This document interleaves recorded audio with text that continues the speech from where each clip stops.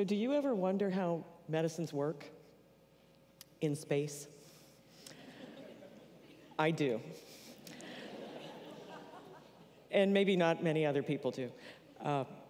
So we know that going to the spaceflight environment changes a lot of aspects of human physiology. What we don't know is if those changes in physiology change how the medications we take work, and that's what I'm studying. And now that NASA is planning for long-duration exploration kinds of missions, like maybe going all the way to Mars, I have another thing to think about. How would we enable a healthcare system on a little spacecraft for the astronauts to use on a long voyage? The craft that they're talking about using is not large, and we need to put an entire healthcare system in there. All of the medical instruments and all the medical tests you might need to run and all the medicines, everything needs to fit inside this space, and the people who are in the space need to know how to use it right. My part of this question is what medications do we carry? What do we need to pack? What might they need? How do you anticipate the needs of 4 or 5 people for 3 years? How do we fit all of that stuff into this little space? How do you handle things aging? So as medicines age or get used up, what do we do about that? These are the kinds of things I'm thinking about. And factoring in the spaceflight environment just adds more complications. So that environment is trying to kill you, right? There's reduced gravity. It's not zero gravity the way that you hear people say. It's microgravity, NASA calls it. And this changes a lot of things about how human physiology works. There's also elevated exposure to radiation. And this radiation comes from solar flares and from cosmic rays. We're exposed to it here on Earth, but we're shielded a bit by Earth. When we leave Earth's protection, we're much more vulnerable to this radiation. And that's a big factor. But as long as human beings have been going to space, we've been learning about how we adapt in this environment. And we've learned how to do a few things. So in the absence of gravity, our bones change. When we're in 1G now, our bodies are constantly fighting the Earth's gravitational pull. And we have learned that in space, bones weaken. They become thinner. And we figured out that a lot of exercise and good diet will really reduce that loss of bone mineral density. So this is what our astronauts do on the space station now. We also figured out through some elegant research that an osteoporosis drug can be used to maintain bone health in space. And that's a medicine that I think we want to take to Mars. That would be a good idea. We also, when we go into a microgravity environment, our bodies can't tell down from up anymore. And that's because there really is no down, right? Without gravity, there's no down, which is a little disorienting to us. And most people get a few days worth of space motion sickness. People may be dizzy, disoriented, maybe even nauseous, just for 1 or 2 days. It tends to go away pretty quickly. And there are medications to treat the symptoms. We should probably take some of those medications with us to Mars. To protect ourselves from the radiation that we would be exposed to in an exploration kind of mission, you've probably seen this in science fiction books and movies, and maybe even from actual science. But there are plans in place to go underground when we land on any significant body like Mars. Or even if we don't go underground, we could make bricks or something to build a shelter that would protect us from radiation.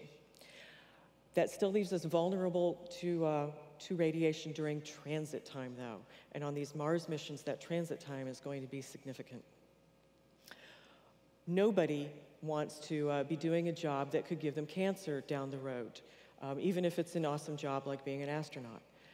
So we want to prevent radiation-induced health effects, even if they're long-term health effects.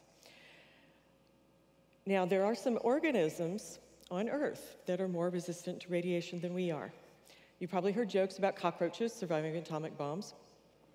There are also tardigrades, water bears, that are resistant to nearly every stressor we can imagine, and they withstand a tremendous amount of radiation just fine.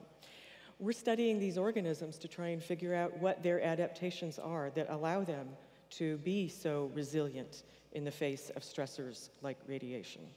And I'm really, really hoping that we can develop a treatment that we could use, a medication for us to help us be either protected from radiation damage or help repair any damage that might occur. So if we can invent that kind of medicine, I want to take that along.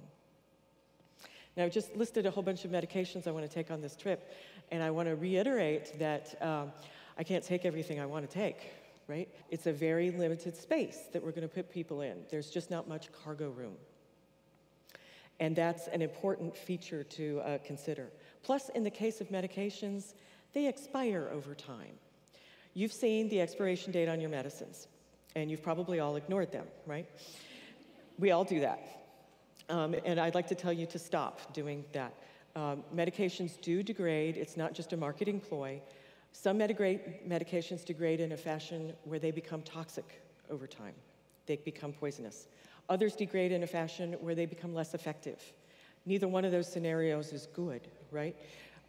I want the medications that we send on our Mars missions to be safe and effective for the entire duration of the journey, all the way there, all the way back. And this is something I spend a lot of time thinking about. I don't have answers yet, but I'm working on it. This is one way that I work on it.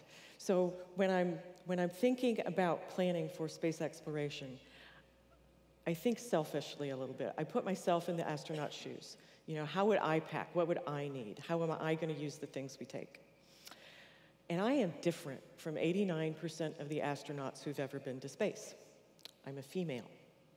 Only 11% of the astronauts from all the countries of the world who've ever been to space have been women. Now, does a woman astronaut have to prepare for her spaceflight any differently than a man? Not really. They all get the same training, they're all doing the same job. There's really not much that's different. But as any woman knows, if you're going to go on a trip, if you're going to be traveling, and there's not going to be a drugstore handy, you need to pack any feminine hygiene supplies that you might need. And if there's no drugstore there, you need to pack enough to last for the duration of your journey. So imagine a box of tampons or pads and extrapolate for 30 to 36 months. Cargo room, remember that's a problem. So this might not be the best solution.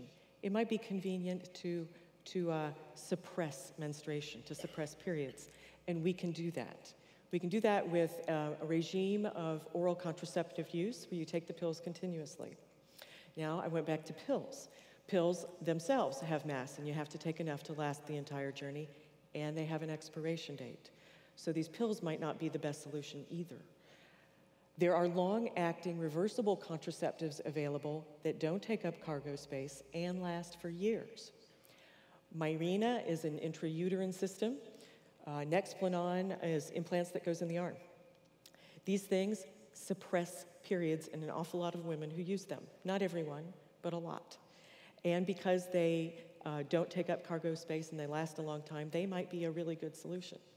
And I've been working recently with a gynecologist to evaluate the disadvantages and advantages of these different methods of menstrual suppression for female astronauts with their particular lifestyle and needs in mind. So we've been able to share that information with them. But ultimately, of course, how a woman chooses to handle her periods is a really personal choice, and it's hers to decide. Even if her job is being an astronaut, she gets to decide. So we're thinking about all these things that we want to have prepared for a healthcare system inside a little tiny space capsule that's going to go a long ways, a long distance for years at a time. And part of my job is to make sure that the individuals doing this have a good healthcare system that's going to work for them for that whole journey. And I want them to be well prepared and well cared for. I want them to do this exploration for all of us, right? For all of us. Thank you.